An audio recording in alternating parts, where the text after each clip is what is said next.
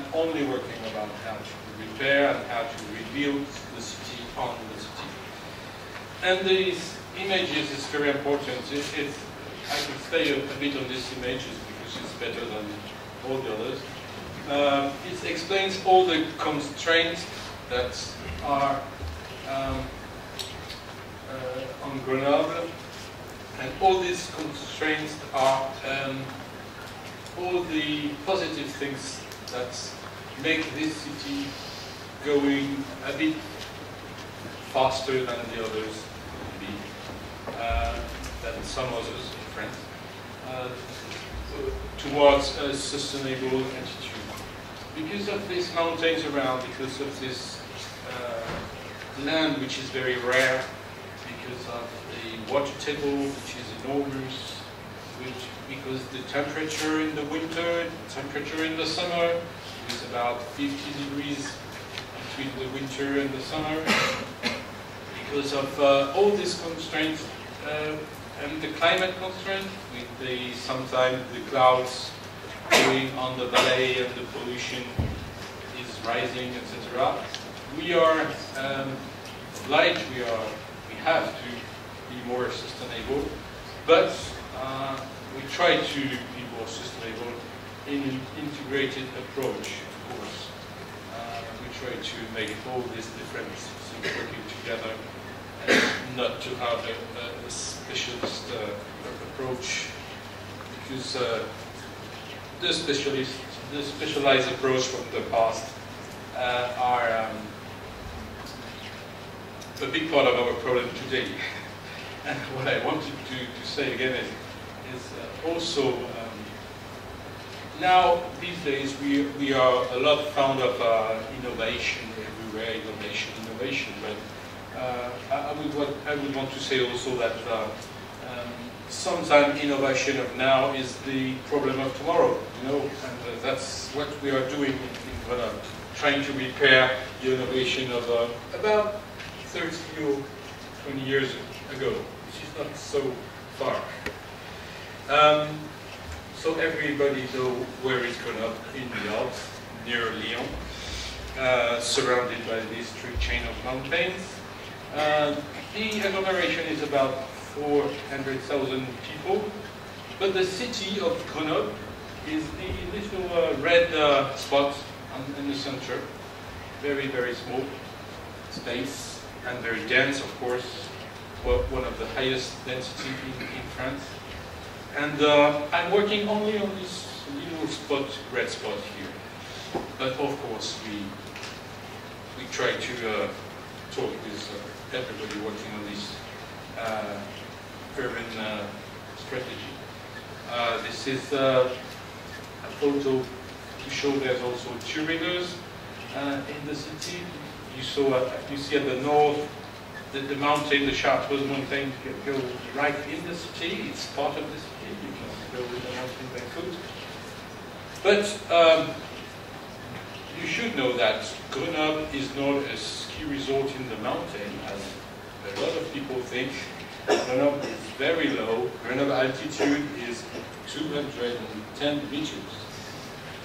And there is mountain everywhere around, and you can go skiing in 30 minutes, but it's really a city flat, down the valley, and with all these constraints I talked about. But it's also a city that has grows too fast. In the last 50 years, this city has doubled or almost 3 times its size. And if you compare to the beginning of the 20th century, the size of the city in 100 years has become 10 times what it was. So the Grenoble landscape is made of many things. People used to say it's not a nice city because the landscape around is so nice. Perhaps the ones who have developed these cities have forgot to take care about what they are doing, and So that's why now we're trying to repair everything. It's quite difficult because we have an enormous, how do you say in English, heritage is a word, I think, it's sort of heritage of this thinking, domination of this thinking in the 50s, 60s of functionalism, big road, Olympic Games in '68. It was by the time of the modernity where the car, the highways, and a lot of highways have been built in Grenoble, all inside, along, etc. And we have many sort of big urban rupture. The theme we worked on with Urbanitas a few years ago. And we also many big bridge in the center of the cities for cars, etc. So we have started to repair everything in this big city with all this modernity from the past. So we have also another particularity. There is many. It's a positive particularity. We have many students, about 60,000, and we have also a big resource for research. And you see the circle, which is the accelerator of the neutron, and there is a lot of researcher, many nationalities working in Grenoble, engineers, etc., coming from about 50 different countries. So that's a good aspect. You can see here the two rivers in the mountains, and here is also the other sense of heritage, the old city, which started, as you saw on the last maps. It's not a city that grows, by a circle like every city in the landfill. This city has started at the bottom of the mountains and has always grown throughout the south. So this is very interesting because we can see every step of this growing. And the heart of the city, which reminds me of medieval century. But it started with the Roman time, but there's not many things stay from the Roman times. I just tell you about, we try to have an integrated approach, but of course in an organization like the city of Grenoble, there is still some sort of approach by different blocks. But we have developed this education plan, which is very strong, the climate plan, the cultural program, the social project is very strong also, and the public transport, and the energy plan, which is close to the climate plan. And in every project now, we try to take care about every aspect of these subjects, so to try to be on an integrated plan. I'm going just a bit fast, because I have the timetable to respect.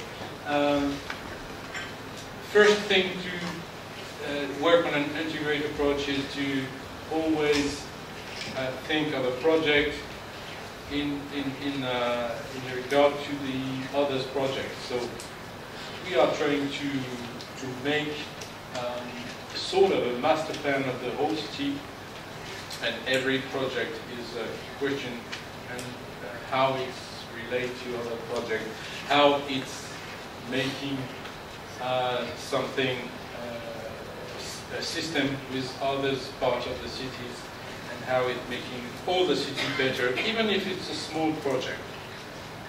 And as you can see, it's only work on existing things, it's not essential.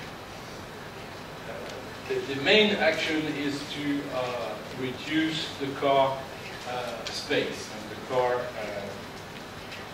problems, because of its position in the bottom of this valley.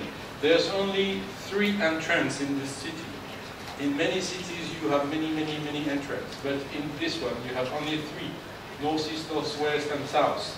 So that makes the problem of the cars bigger and bigger. And if you leave everybody take his car to come to Grenoble to work or to shopping, culture, etc. It doesn't work. It can't work. So that's why the tramway has been reconstructed in this city in the 80s.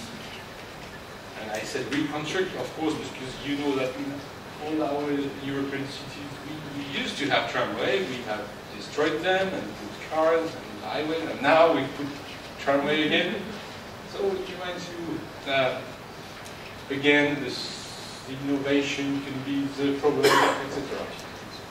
And when I visit some cities in Eastern Europe, where there is wonderful tramway from the 19th century, 18th century, and they tell me that they want to put it down, how can I say no, don't keep it? It's gold to have a tramway line, because today it's a huge cost to build a tramway line, and it's more and more difficult for us because this city is not so big. The money from the state now doesn't come anymore on the tramway, so we have to manage ourselves to build new line of tramway. But we carry on, and we are building a fourth line, a fifth line next year to take this transport system more and more efficient, because we need it, and we also developed a train station around Grenoble, and we try to reduce the space for the cars, because we know now that the only thing we can do to reduce the car in the city and coming to the city is to reduce the space, because after many times we have tried to convince people not to take their car, but it doesn't work. The only thing is, if you can't come with your car, you think about taking another way of coming in the city. So by train, by bus, by tramway, by bicycle, of course, etc. The city is flat. We develop a lot the bicycle. We develop a lot the green space, because as I told you, the city is very dense. So we are a city that traditionally do a lot of participation on every project, public project, private project. And there's also